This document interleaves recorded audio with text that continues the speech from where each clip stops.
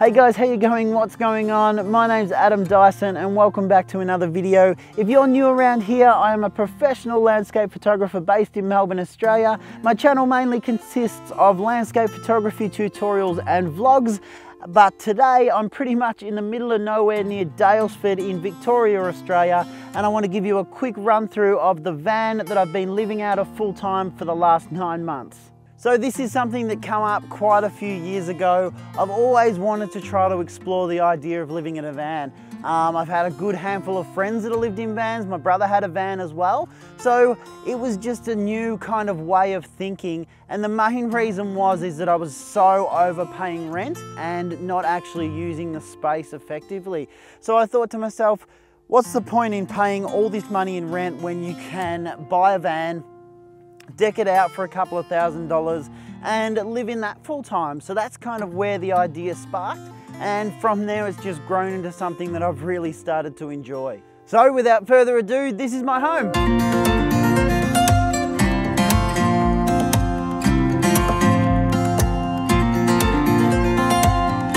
So first up, let's run through the van. So it's a 2005 Mazda E2000. It's the petrol version. It's also got gas as well. It's pretty much stock standard apart from the bull bar, which I didn't put on. But other than that, it's just a standard Mazda E2000. So jumping into the front, this is also pretty stock standard. I really haven't changed anything too much in the front of the van at all.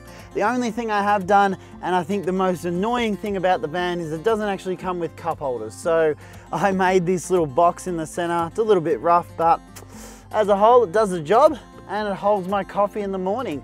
Another thing I've done up the front here too is I've bought this little UE Boom 2 portable Bluetooth speaker. Highly recommend this to anybody that's going to build out a van.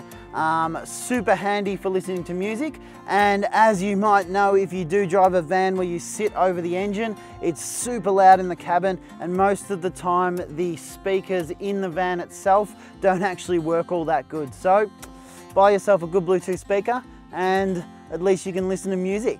So with the fit out, this is something I mostly did by myself. Sure, I got a few hands from people holding pieces of wood in and all that kind of stuff, but 99% of it I did myself, which was a really kind of rewarding experience. I have done this kind of stuff a little bit before. I worked in manufacturing before I was a photographer, so I have a little bit of hands-on skills, but as a whole, it was something very new to me and really quite a fun little process. So on the outside, I have a small little kitchen, and the way this works most of the time is I get my tripod and kind of put it up into here.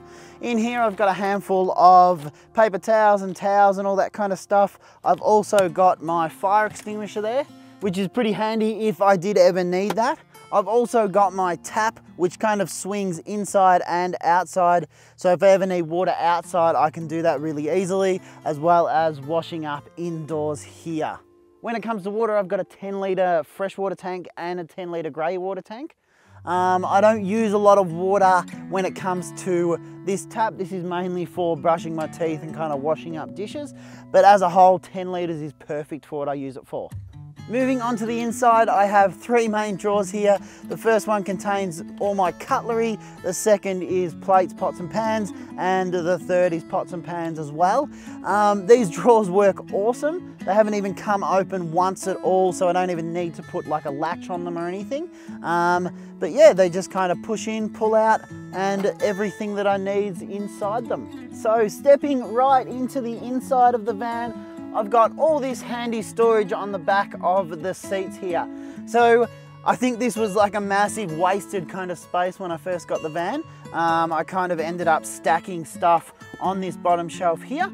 But what I ended up doing is getting a scrap piece of wood, attaching some handy kind of organizers from Kmart, and yeah, this has just got a few different things in it here.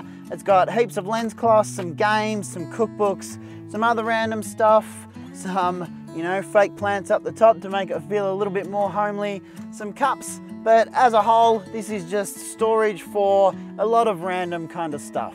When I first designed and built the van, I had the kitchen behind me here, and what ended up happening is that I started to travel around more and want to be able to sit in the van to do some work at night times, and I kind of didn't have anywhere to do that work. So after organizing some stuff around and changing it around a little bit, I moved the kitchen from behind me here over to where you saw before, and this is a much easier place for me to work. I can kind of set my computer up here and I can get a fair bit done, and as a whole this is really comfortable. I've worked here for about 5 hours one day and it's really not too bad at all. So behind me here I've got the couch, which I was telling you about before. Underneath that has got a heap of storage, so more storage under here. I don't think in a van you can ever have too much storage. There's also storage behind here as well, which is great for storing kind of those higher kind of items. So up here I've got a little skateboard, and that's kind of just on a little rack that sits in there quite nicely.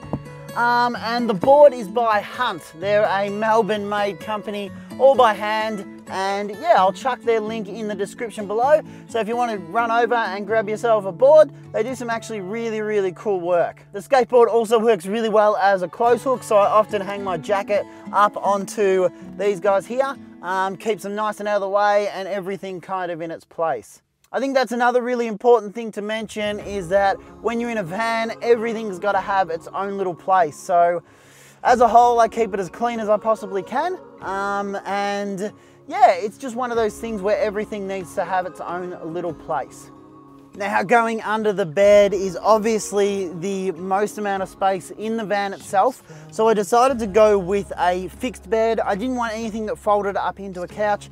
My theory was, sure, it would have been great to have the bed turn into a couch, but I think I would have spent all this time building it and never actually used it. So I decided to go with a fixed bed. So the mattress is actually 2 mattresses. So it's 2 IKEA mattresses. One is just a foam base and the topper is a memory foam topper, and it's absolutely awesome. So it's probably the most comfortable bed I've ever slept in, which is really cool. What I've also had to do is I've had to chop the mattress down to actually fit in. So I ended up using an electric bread knife or an electric meat knife for that, which worked really well as well. It was actually really quite satisfying cutting through it. What I've also done is I've cut a bit of a square out of it too to wrap around the kitchen itself. So we didn't want to waste too much space, and 99% of the time it's only me in the van.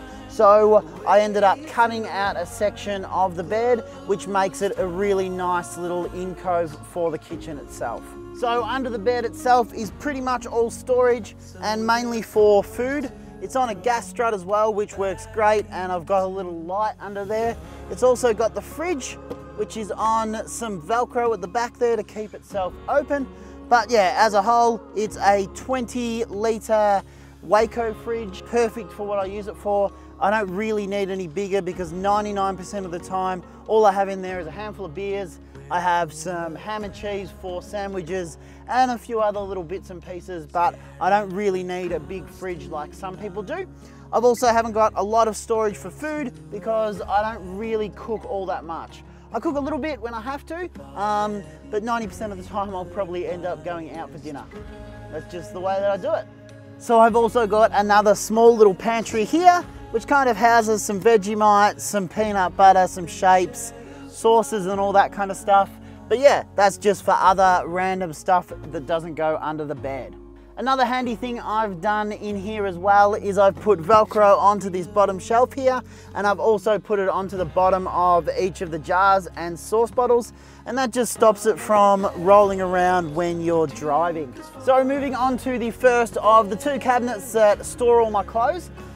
As you know, if you live in a van, you don't really have enough space to have too much stuff. So I used to have so many clothes, and now I've got barely any at all. I nearly wear the same clothes every day, sure, different pairs. I wear very similar clothes near on every day of the week. So the first one here is I've got storage for anything that needs to get hung up. Yeah, I have a handful of jackets and shirts that I wanted to hang up, so I thought that's the perfect place for it. And the one up the back here has pretty much the rest of my clothes, socks and jocks up the top here, and pants and t-shirts down the bottom.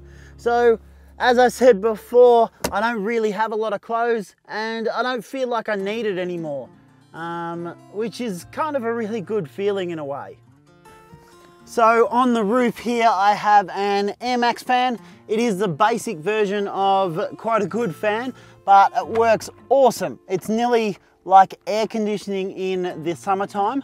Absolutely perfect. And it works really well for drawing out fumes for when you're cooking inside the van. Moving on to the back of the van, this is kind of where I spent so much time trying to figure out. I was gonna make it really complicated with some massive pull-out drawers either side and kind of, you know, a shelf that kind of went down the side here. But I ended up going with a really basic version of that same principle, and I'm super stoked with it. So I've pretty much got a black tub here, and that houses most of the garage-based stuff in the van. I've got my boots, I've got some extra coolant, I've got some liquid nails and a drill or two. I've also got a couple of half-drunk bottle of wine, which is good for those cold nights, I guess you could say. In the center here is where I put all my photography gear. So I've got my camera bag, I've got a couple of tripods, my computer's up the back there, and some of my shoes are in here as well. Over this side, I've got my toiletries, an extra blanket, I've got a slack line for a bit of fun, and I've also got enough storage to be able to put some chairs and a picnic blanket down the side underneath these storage cabinets above. I've also got an iPad on a little stand here, and this is great for laying in bed and watching Netflix and YouTube. I pretty much just tether to my phone, and then I've got all the Netflix and YouTube that I want to watch at night. All right, so from there, let's talk about the fun stuff. Let's talk about the electronics within the van. So underneath the bed here, I have a 110 amp hour battery, and that runs up this center pipe into this top box. And this is the main reason why I've got the greenery on here, just to cover up that PVC pipe. It runs into an isolator and then into a fuse box, and then everything else runs off from there. So the main things I've got hooked up to the 12-volt system is my lights here and lights at the back there. I've also got the fan and the fridge, as well as some USB charging points throughout the van.